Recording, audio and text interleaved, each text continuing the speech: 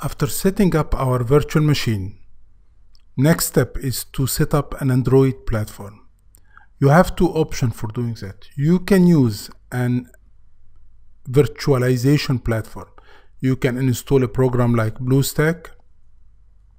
This will be a virtual machine for Android, but I wouldn't suggest that.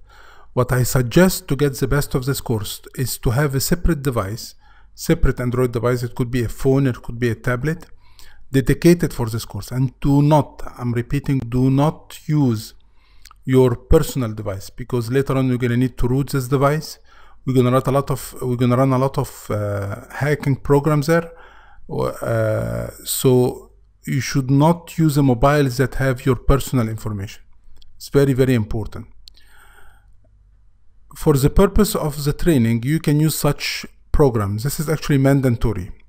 So if you got a device like myself here, you can use this program. This is a program that can be installed on both computer and virtual machine, and you can get it. It's a free app.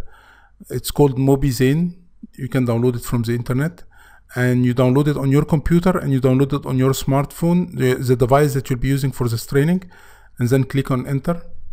Now it will request an account. I already created an account.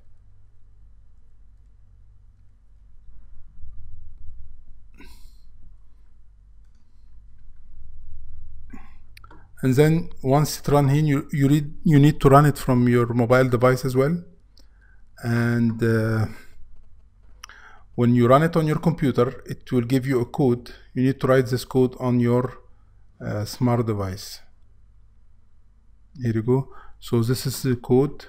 And when I run the program on the mobile, he requests me to enter the code, which is 916743, and connect. Excellent. And it has been connected. And as you can see, I have now, it's like a remote desktop. I have my mobile on my screen where I can check the everything on my mobile. So whatever I'm doing on mobile, you'll be seeing it. And you can do the same.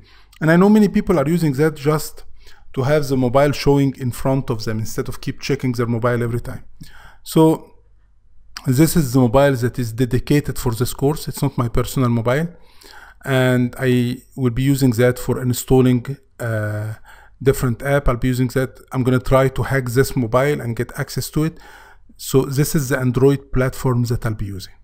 I hope you can do the same and have a separate device prepared for that.